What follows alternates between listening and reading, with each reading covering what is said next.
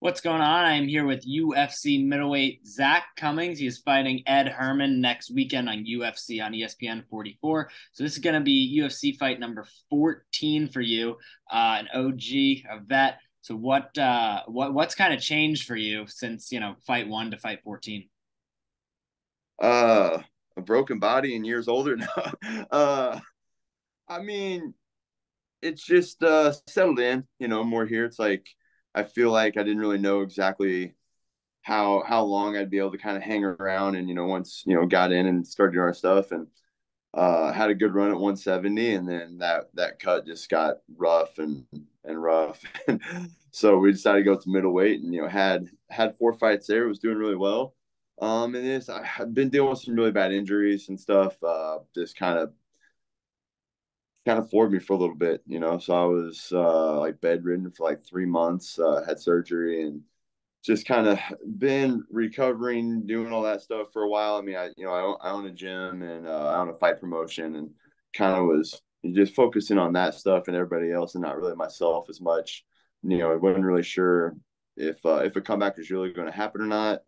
And then just over time, I started feeling a little bit better and better and thought about doing it maybe early this summer.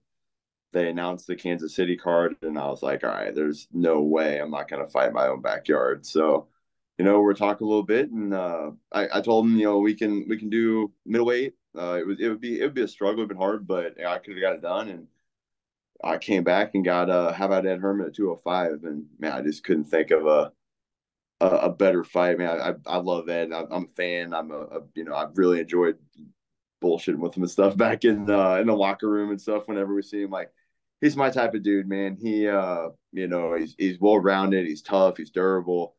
He's been around, like you gotta respect him. But so it would just be really fun to sit there and compete with him for sure. Yeah, so you mentioned the layoff. It's been a bit of a long one for you. Is ring rust a concern for you?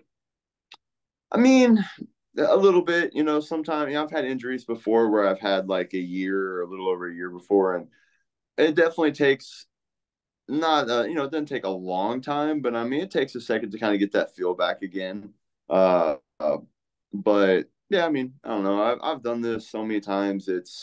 I know what to expect as well. I mean I'm sure there might be like a second to kind of like be okay to like put bite down your mouthpiece, go forward a little bit, and think okay like we're comfortable here, like we can do this, So I've had some pretty harder sparring rounds in the gym and stuff to do that. I mean, like guys like Dustin Jacoby and stuff, and some high level guys and stuff. So I've done whatever I can to try to take care of the ring rust stuff. But I mean, it's happened before where it takes just a few minutes to kind of you get hit and you're like, oh yeah, we're still doing this. So I don't think it's gonna be a big issue, but I mean, it might last for the first half round or whatever. Just if it does hit, just to kind of the feeling out process might be a little bit longer, but I'm not too worried about like a full blown fight and affecting too much. Yeah, so you've been around the game a long time. You mentioned you own a gym. You're immersed, so you've got a lot of different angles and experience. How do you because your opponent in coming in this fight, he's got a bit of a layoff himself. It's almost 2 years for him,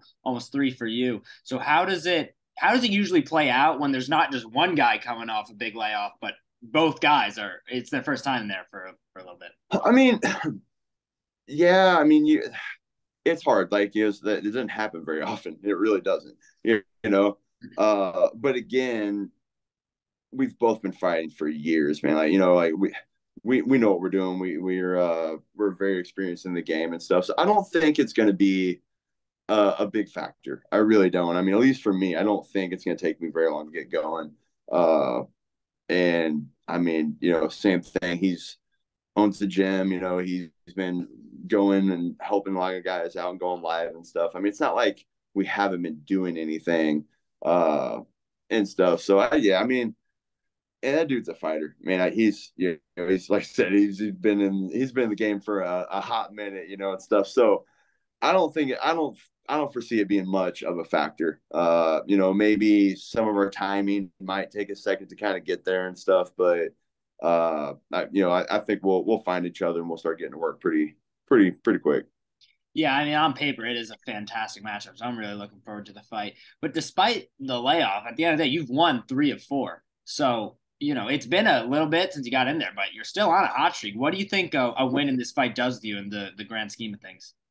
I mean, the coolest thing about this one for me, I think, is I get to be like one of a very select few people to get a win in three weight classes. There's not that many people has done that. Two of them beat each other and they fought each other at 145 and 170, and that was Connor and Dustin. So, like, yeah, there's just not too many of them.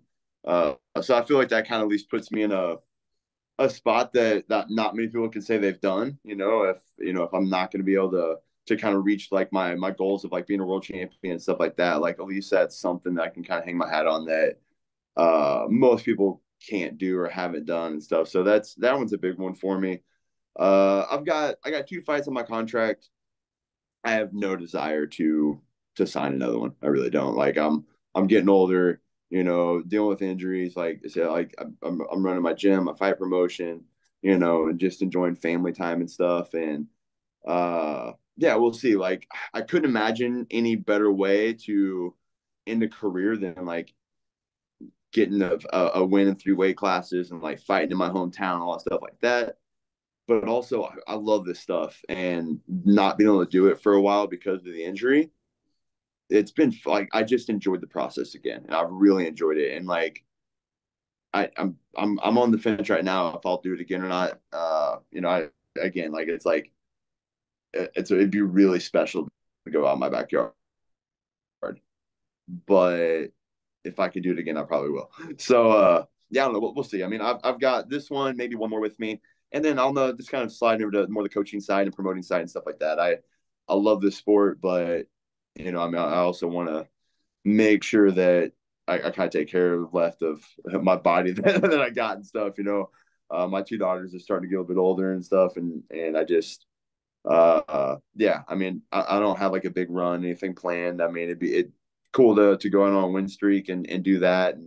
But more than anything, it's just kind of one fight at a time and go out there and fighting and having my daughter's 5 now. So like she was the one that kind of looked at me, she's like, okay, like I want to see you do this. Like she loves all the other fighters at the gym and stuff like that. So it was one of the big reasons and motivators. So having her there and present, it's pretty special.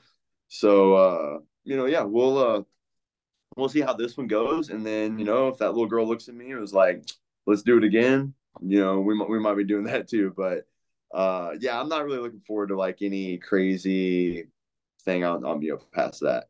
Yeah. So it is your 5-year-old daughter who's indeed your MMA future is in her hands. I mean, we'll see.